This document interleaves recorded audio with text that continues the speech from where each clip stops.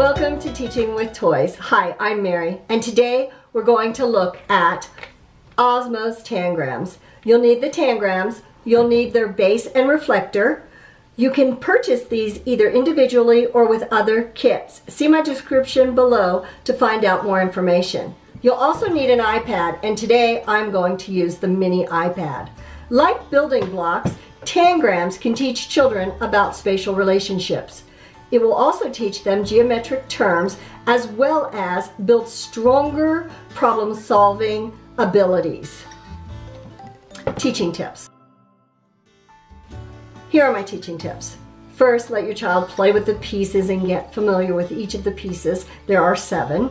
And then, before you plug it in, you might want to do my math lesson and my reading lesson, and then you can use the apps.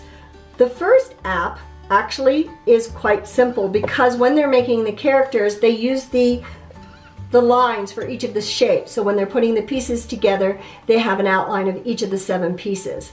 When you get to the harder levels, which I would recommend for older children, maybe 3rd grade up, they do not have the outlines of the 7 pieces. So it's a little bit difficult.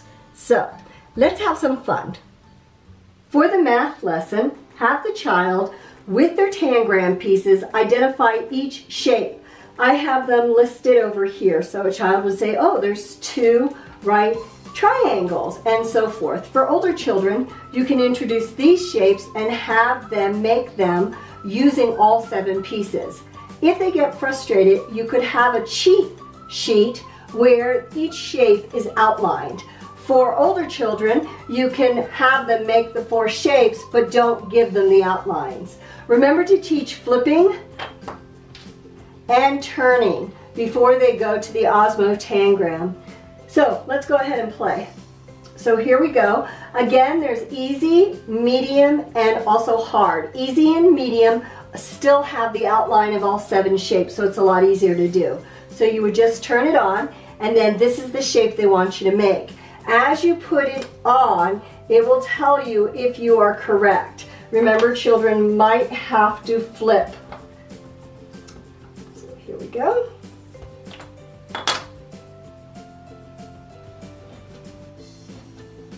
And you'll notice that they shade it in once the piece is correct.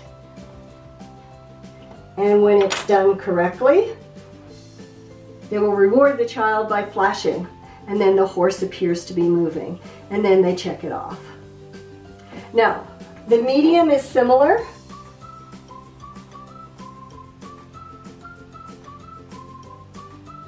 Oh, I can look at the castle. The medium is similar. So again, they show the outlines. You can also go back home and you can try a different level. And again, the hard level is for those children that don't need the aid of the outline. So as you can see, they have to kind of figure out what the shapes are. So enjoy your Osmo Tangrams and have lots of fun. For the reading lesson, I chose a story, Grandfather Tang Story. And the reason I did this is because it has Tangrams, and it's a really great book to introduce putting the Tangrams together to make animals. You can either just download the story or you can purchase the book. I have some information in my description below. So let's take a look.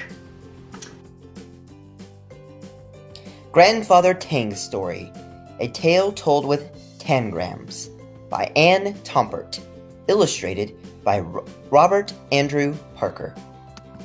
Grandfather Tang and little Sue were sitting under a peach tree in their backyard.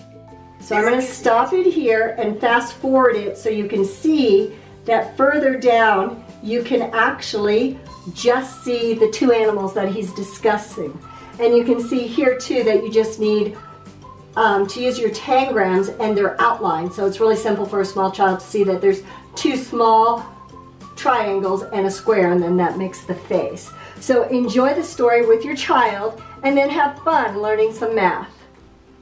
Thanks for watching. Don't forget to like, subscribe, and hit the bell for notifications.